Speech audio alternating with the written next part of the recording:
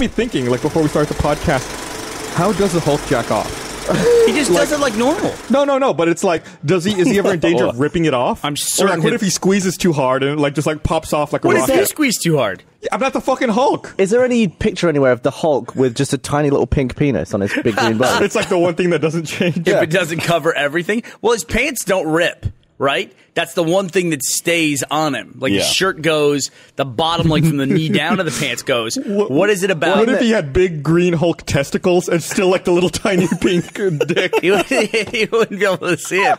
What if jacking off as the Hulk was way better than doing it as Bruce Banner? Way better. Because then he's sitting around the house, he's got the decision to make, going, well, I could jerk off.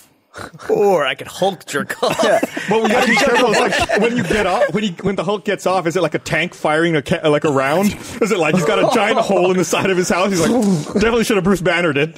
Yeah. Just like jerking off, like, takes away your ability to make bad decisions. Like, if you jerk off, like, oh, no, I'm not going to go do that. I'm just going to go sleep for 5 hours now.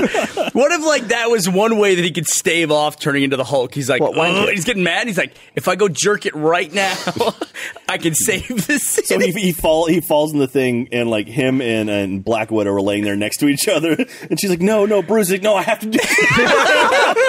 Exactly. It's for your safety. It's for your safety. Exactly right.